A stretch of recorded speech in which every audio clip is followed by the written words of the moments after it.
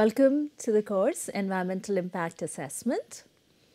In the previous lecture, we looked into Environmental Impact Assessment, EIA, we looked into its definition.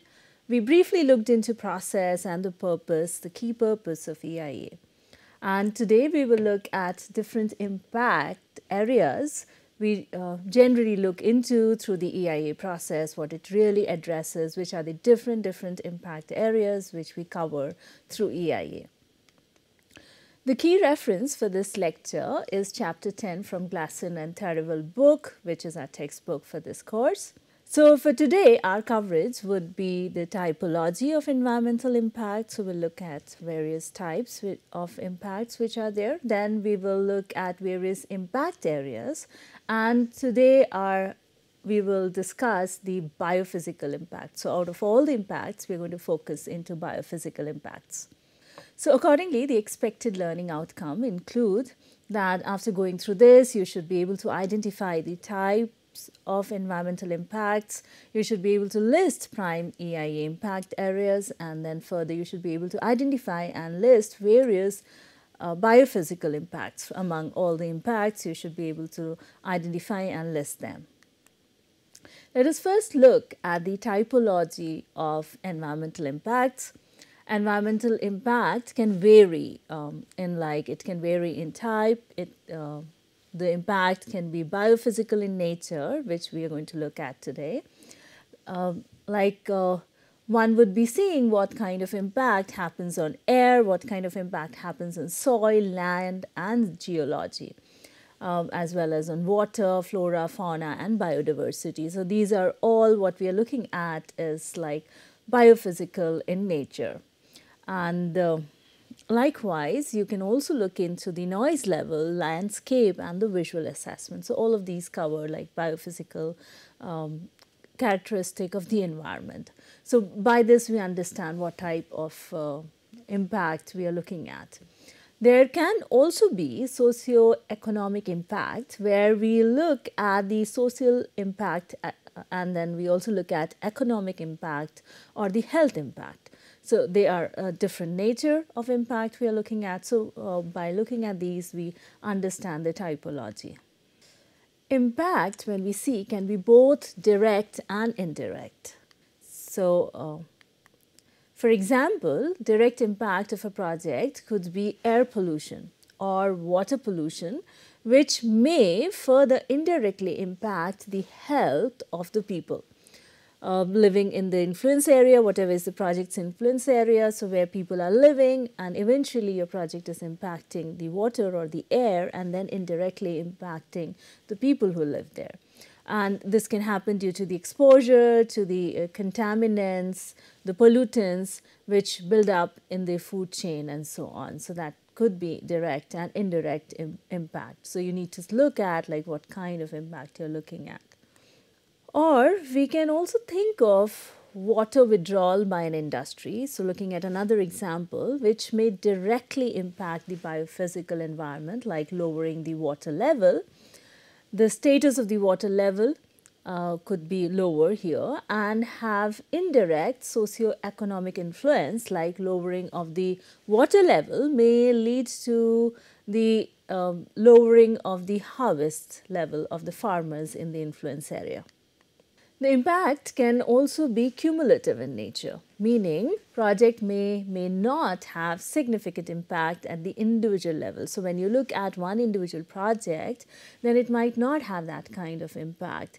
But when you look at them all together with other developments which would come in some time or in the same region, may have significant impact on the receiving environment.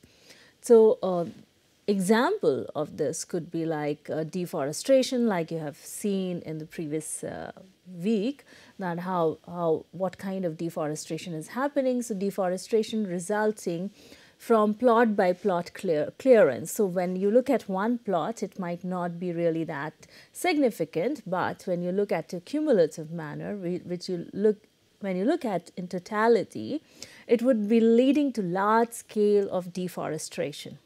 Another example which we can look at is the number of development in an area with the future projects.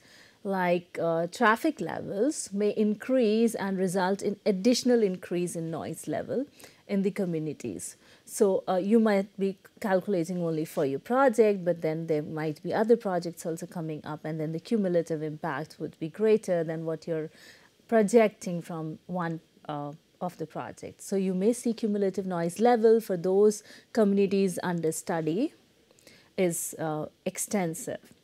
Further, we see that when we talk about cumulative, meaning having over a longer period of time, the impact can be different magnitude or severity, such as high magnitude, moderate, or low magnitude.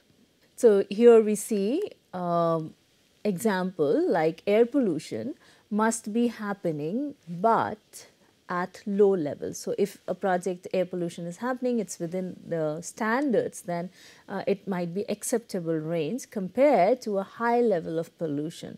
So magnitude would also vary. Likewise, how severe is the impact is also looked into.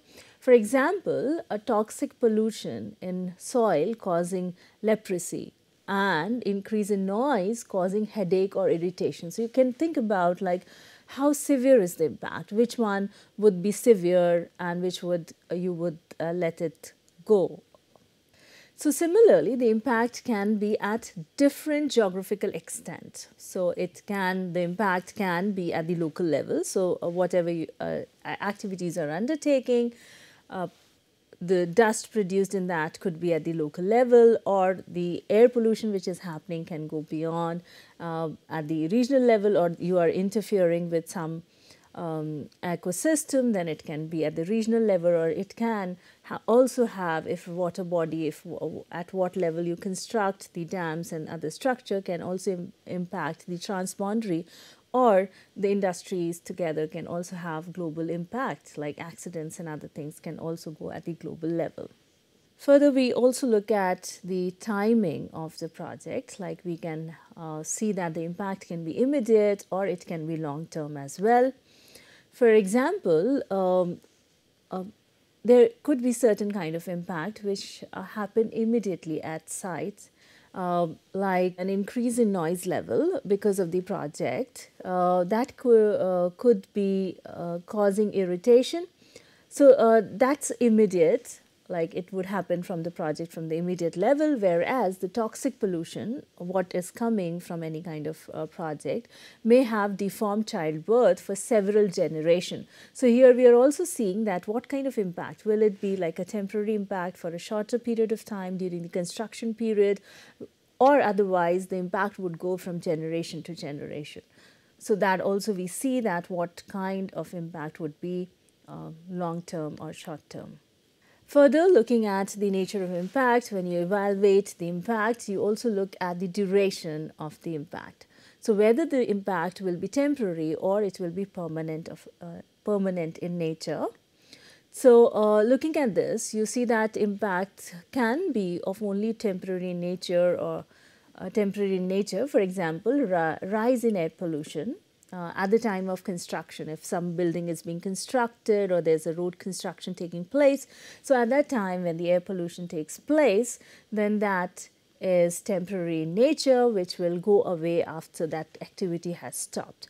Whereas there can be some permanent increase in air pollution level due to increase of the traffic flow. So when a road is constructed, so during the construction there might be a short-term dust pollutant there, but when the road is constantly in the functioning way, so the ambient noise level of that particular area would permanently change. So while you see all these kind of impacts and then typology, you also see when you make these impacts, you also predict, and all the impacts are related with prediction. There is certain level of uncertainty. So when you are looking at these typology, then you also see what level of certainty is there in the projection which has been made. So we need to know what are the likelihood, like it's a low likelihood or high probability of that impact which is going to occur or you're projecting to occur.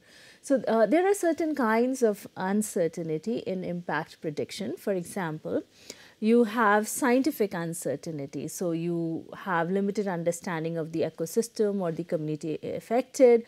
So we really do not know much about those things. So that's why there is like what kind of prediction you make that has certain scientific uncertainty.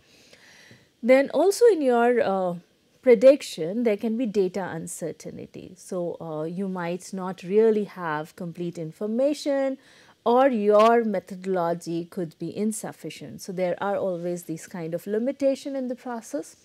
Further, there's also like policy uncertainty. So there can be unclear policies, or there can be conflicting objectives of different people involved, or there can be absence of standards, or there can be change in standards. So these kind of uncertainties are there whenever you do things. So that also you need to take in perspective while you evaluate the impact, like what kind of impact it is. Further, we see that the reversibility or irreversibility of the project. For example, loss of vegetation can be reversed, like with plantation. So whenever you're making a project, for example, we take the road project, and for that we are going for certain cutting of trees. But eventually, if that loss can be compensated by planting more trees. So that process, the impact can be reversed. But when there is loss of endangered species, that particular impact could not be reversed. So that would be irreversible loss. So when you evaluate those things, so which one would you really emphasize more? So the one which you are able to reverse, or one which you are not able to reverse. So definitely where you're not able to reverse the process, that would have much more weightage when you are analyzing the impacts. So based on these significance of the impact, so while you look at all these aspects, and based on all these significance, the impact is evaluated, whether it is important or not important, what type it is, when it will happen, what is the likelihood of its happening, and what is the certainty involved in this. So viewing all these, taking all these in context, you decide, you make decision of the significance of the impact. And not only this, you also look at the sensitivity of the receiving environment. So when we say sensitivity, that means we say what is the receiving capacity of any environment, maybe a person from a different economic background would the same increase in the price or the change in the lifestyle would be expensive for that person, or for same travel distance for women would create another problem, or blockage of any access road would create problem for certain people who are walking or old age people. So sensitivity of the receiving environment or the community is also important while you consider the significance of any impact. So we saw the typology of impact. So we finished that particular section and how we determine significance of an impact. Now we'll look at EIA impact areas. So what are the areas which are usually taken and within EIA, and following those impact areas are considered. So we saw the typology of impacts and how we determine significance of an impact. Now we'll look at various EIA impact areas. So we see that the impact areas include the biophysical impact, which we are going to cover today. Then it also includes socio-economic impact, then also health and safety, economic and fiscal impact. We also see indigenous peoples' rights and traditional areas, emerging impact areas, then also there are some wider impact considerations which are upcoming. So we'll be in our part 1, we are going to only look at today the biophysical impact areas. So looking at what all is usually considered under biophysical impact, we look at air, soil, land and geology, water, we look at flora, fauna, and biodiversity, we look at noise, transport, and landscape. We also look at the visuals. Each one of them will be covering in detail in the method section also. So right now it's only for to give an overview of what all impacts are considered. Each one of them will be considered in detail in the methodology section. So we had looked at the environmental status of air and what kind of problems we are facing and to what extent. So we saw that how air quality is going down despite improvement. So you, if you recollect those sessions, when we assess impact, so when we are evaluating the impact on air, what do we really look at? We look at key air pollutants like what's the nitrogen oxide level, sulfur dioxide level, ground level ozone, and particulate matter. So we look at these areas. There are like legal standards. How do you really know what's more or less? And then there are legal standards for these and other air pollutants as well at the national and international levels by the World Health Organization, WHO. Within air, sometimes as per the legal requirements, it might vary from country to country. And also sometimes country may also include order that you might have to consider in the impact assessment. So impact assessment for air quality is very well established under EIA process. So we see that they have a very good methodology and all the standards are in place in most of the countries.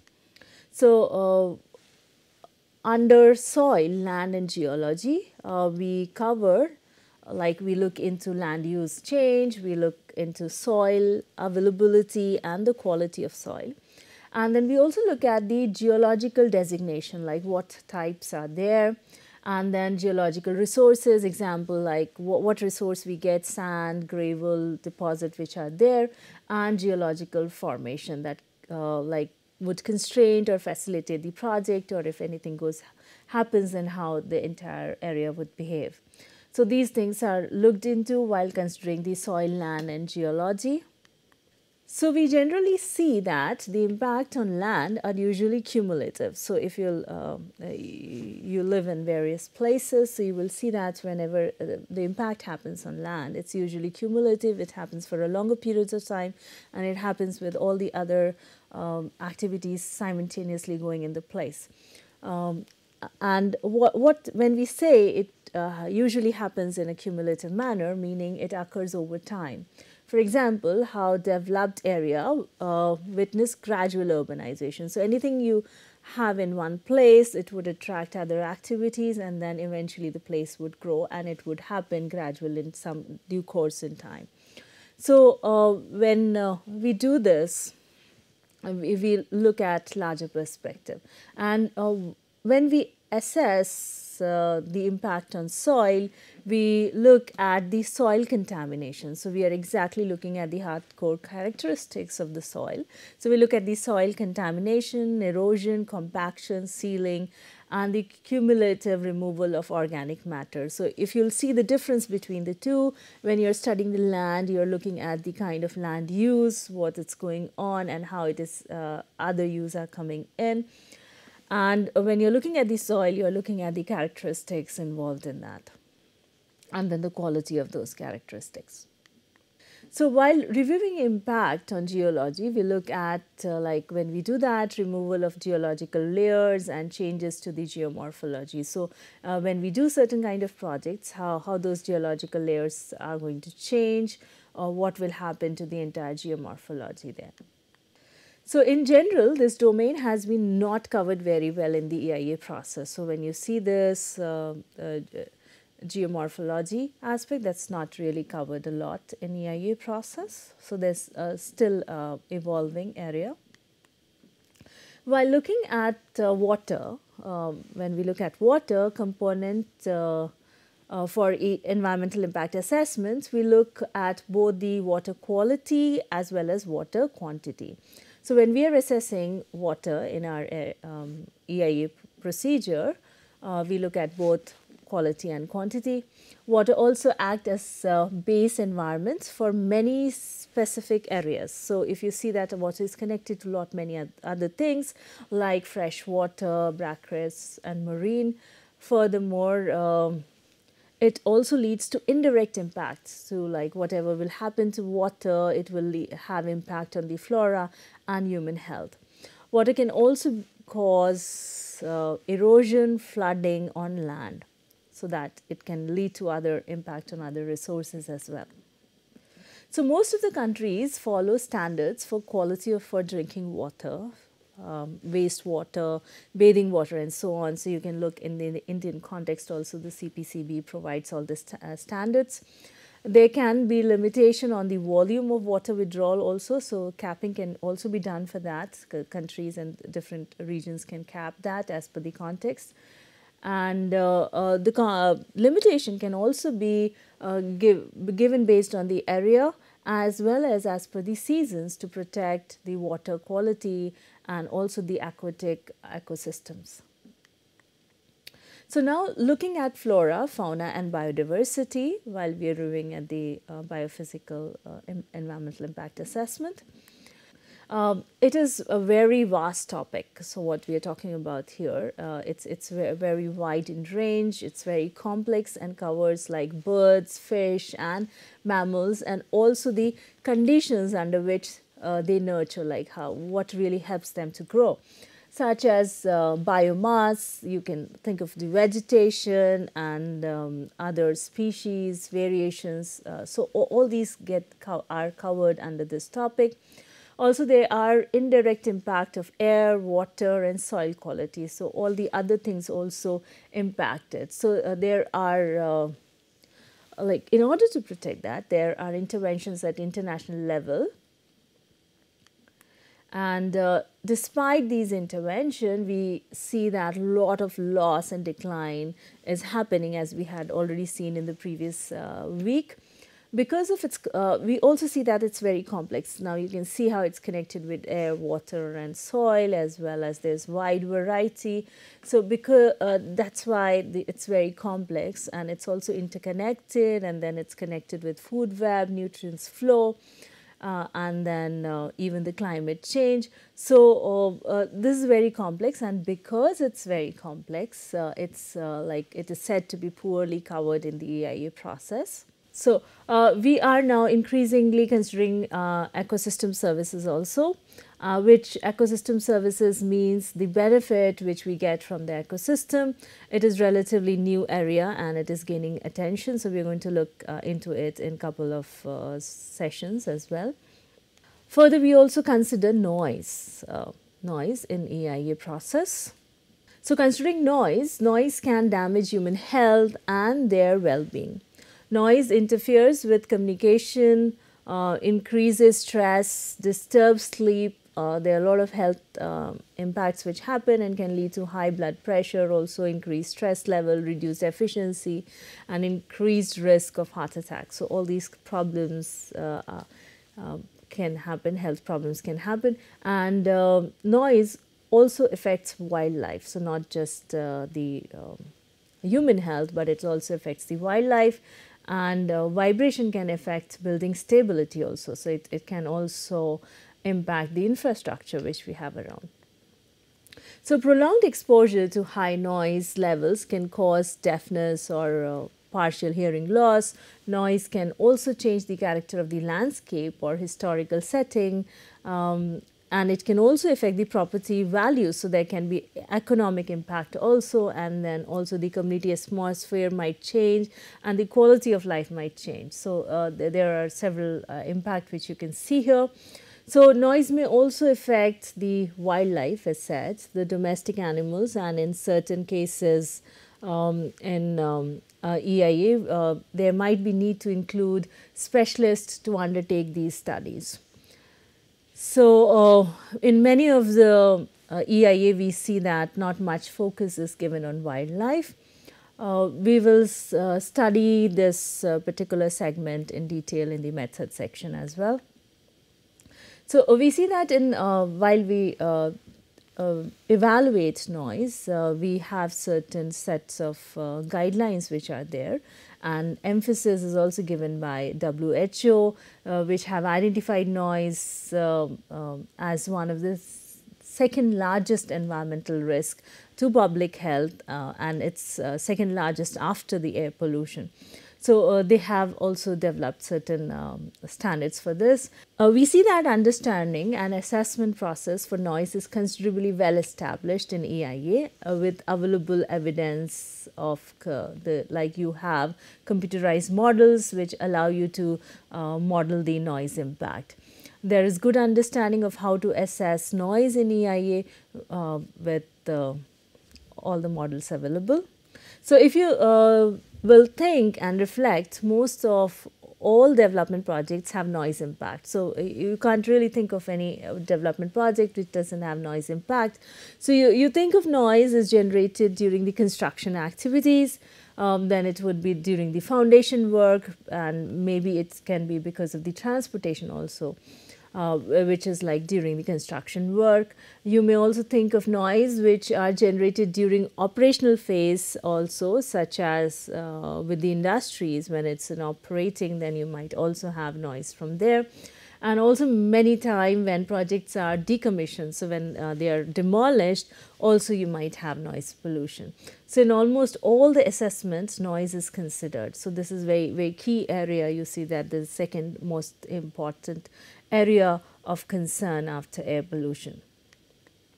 So that was about the noise. Now looking at the transport impact. So we see that transport is a key factor for any development project. It is important for accessibility, like for us, for any resident or the employees and the customer to move around, the mobility aspect. So every development project will have strong interlinkages with transportation. So any project which comes up, so it is going to have impact on the transport. So the impacts vary with the nature of the project. So depending on what kind of project is coming. So project can be transportation project itself, like you might be constructing highway, high-speed rail, or you may generate transportation demand. Project can be of transportation itself, like you can have highway, high-speed rail, and these may also generate transportation demand. So impact of both the types may vary in range. The impact vary with the nature of the project. Project can be transportation project itself. So that itself, like you're building highway, high speed and rail, or there can be another kind of project which generates transportation demand.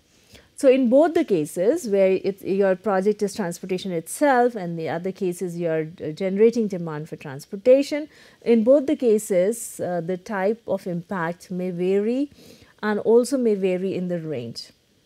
They will have different types of environmental and social impact, such as it will affect the noise level, air quality level, increase or reduce the accidents rate, or affect the accessibility. So it could be both positive and negative as well. So transport project can also have significant cumulative impact, such as bifurcation of the habitats. So like if a road is going from somewhere or rail line is going, then it might divide the two, divide the same area into two parts, and they would disconnect each other. So that kind of impact could also happen. And then it might also lead to cumulative impact of like changing land use and then changing density also. And for transportation project, usually EIA is required in most of the countries by law. So it's very well established domain.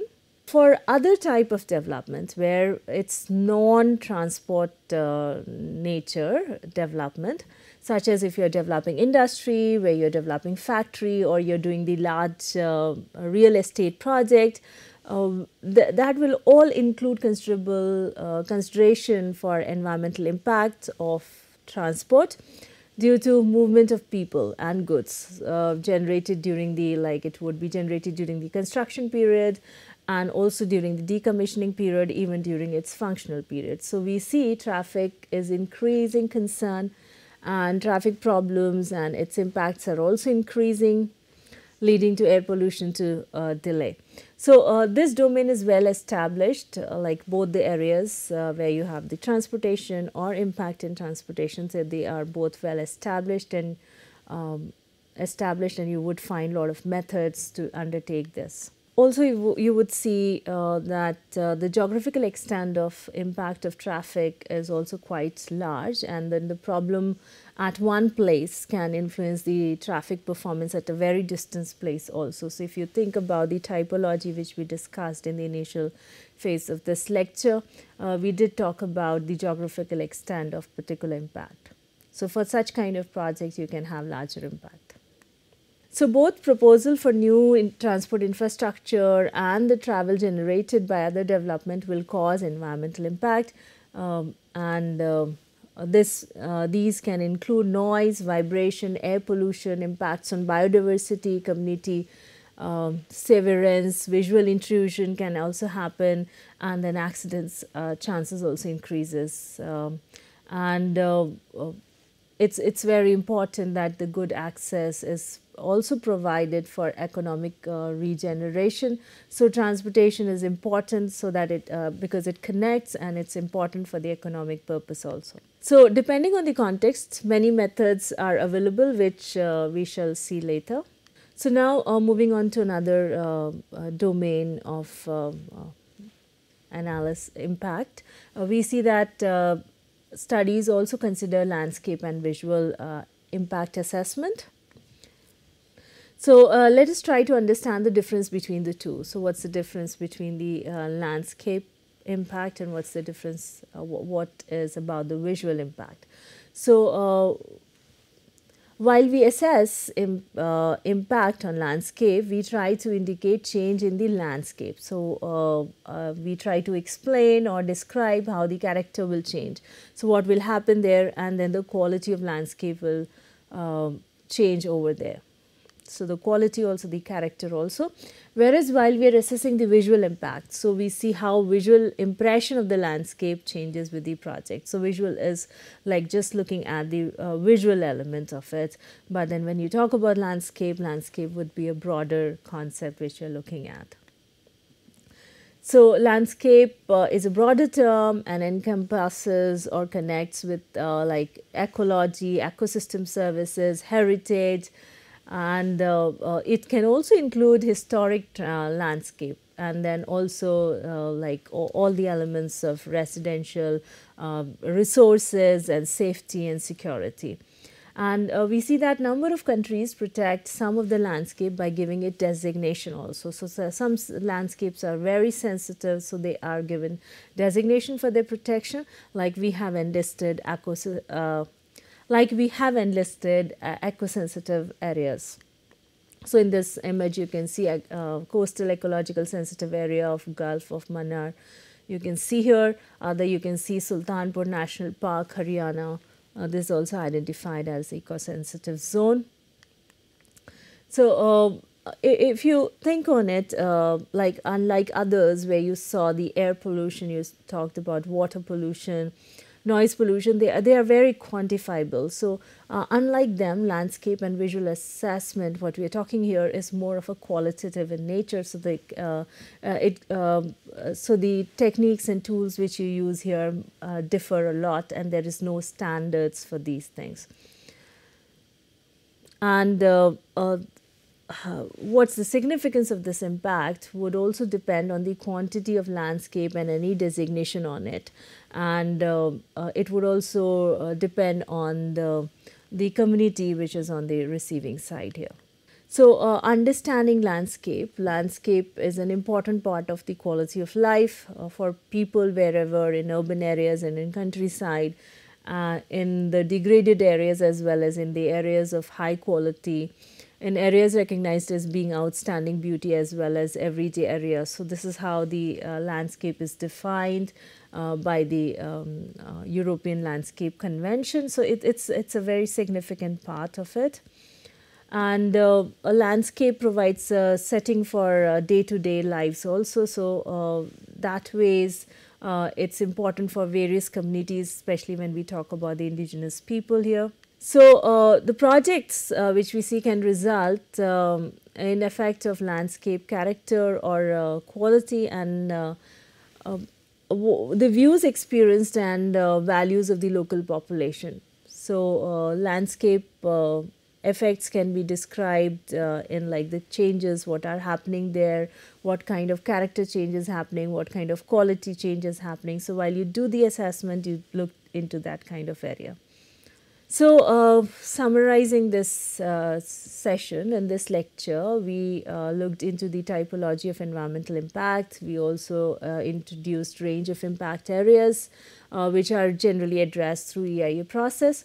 Then we focused on the biophysical environment topics, and in that we looked at air, soil, land geology. We looked at the water component, how we look into what do we look into it, flora and fauna and biodiversity, and then we looked into noise level and then landscape and visual. So these were the references for this particular session, and I've also mentioned which is the key text for our reference here. And these are the suggested watch and read for this particular session. Please feel free to ask questions. Let us know about any concerns you have. Do share your opinions, experiences, and suggestions. Looking forward to interacting and co-learning with you while delving into environmental impact assessment subject. Thank you.